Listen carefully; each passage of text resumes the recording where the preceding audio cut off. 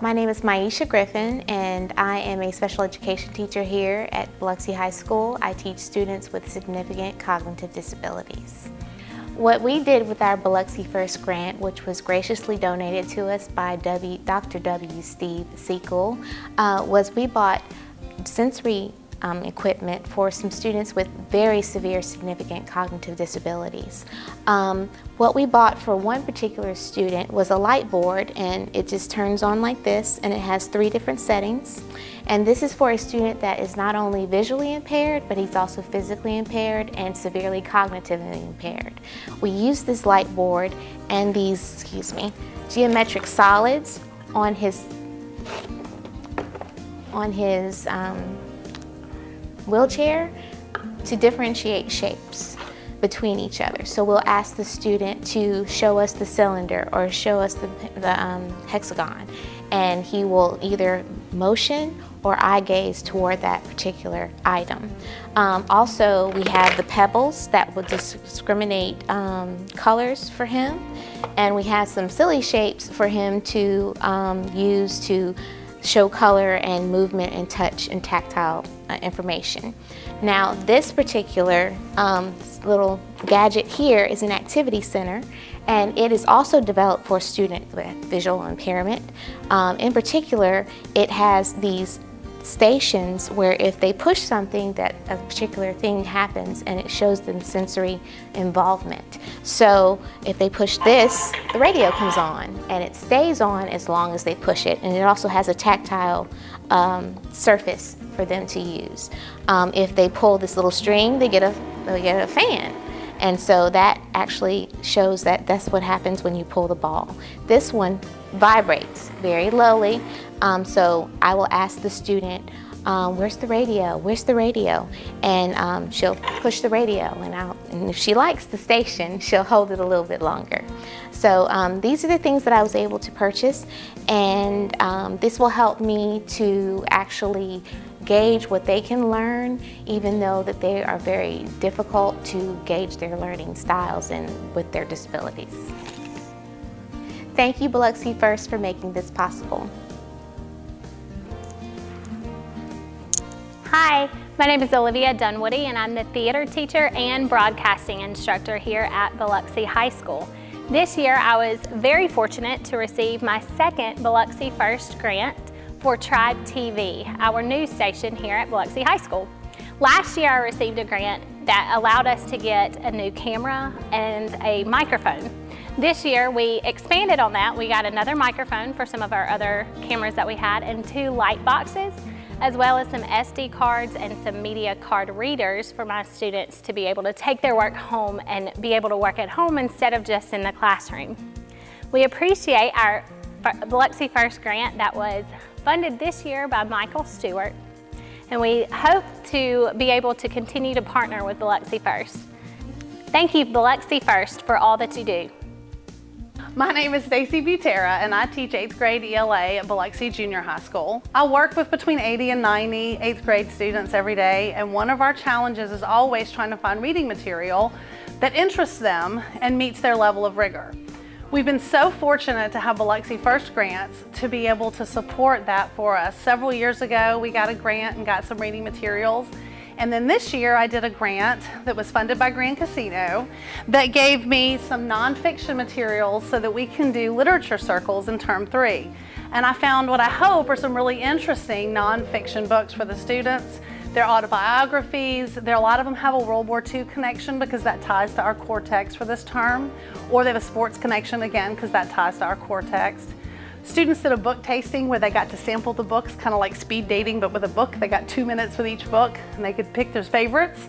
And I tried to pair them up so that they were able to read one of their top 3 or 4 choices. The great thing was that I was able to take some books from a Biloxi First grant about 3 years ago and roll them into the project as well. So it's been really, really great for us over the years to be able to use the materials that we get from Biloxi First. We also did a team grant. This grant for the literature circles was an individual grant I did.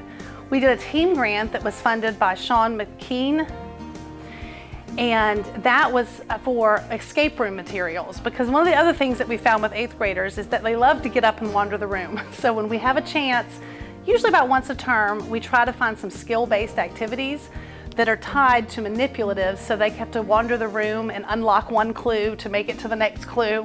They love competing for it, and it just makes the same material presented in a different way a little more interesting.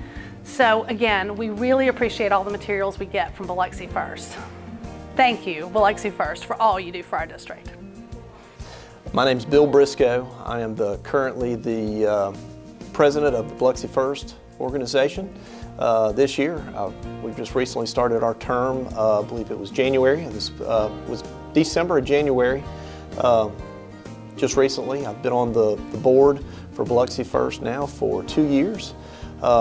It's been very rewarding for me for a number of different reasons. One of them is because of the nature of where it came from and what Biloxi First does. Biloxi First started in 1989, 30 years ago. Just over 30 years, with $9,000 in their checking account. And since that time, we have grown it to an endowment of over $900,000. What we do is we help raise money for a named grant program, a teacher grant program, where it affords teachers the opportunity to apply for a myriad of different things that can help benefit the children in the classroom, from education, from stimulation to a number of different things. We have a very cool selection application committee where all these applications are reviewed.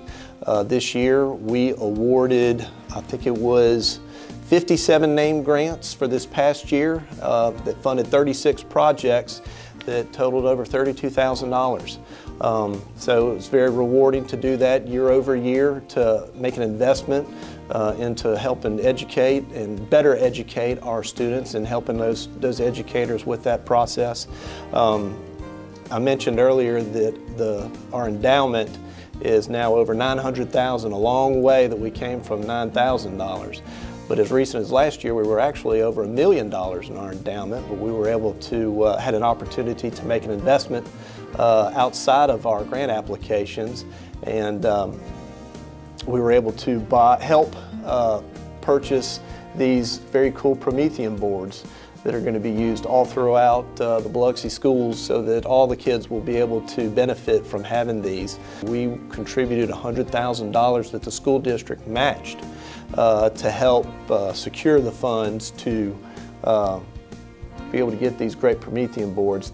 Through our named grant applications, the way that we're able to fund those is that anyone, an individual, an organization, a group, can contribute $5,000 to the Biloxi First, for which we will match $5,000 for a total investment of $10,000. And those $10,000 will be used to help fund these annual grant applications that we award. These, by the naming rights of them, we also raise money through memberships, through dues, and through our annual roast that we do every year. Those are our main fundraising events. If you would like to become more involved with Biloxi First, you can visit the school's website and visit the link for Biloxi First, where you can reach out, whether if it's you want to learn more, if you have some questions, or if you'd like to discuss being able to contribute towards these named grant application funding process, or any of our other endeavors that we get into. You're welcome to visit there or call. I'm glad to get with you.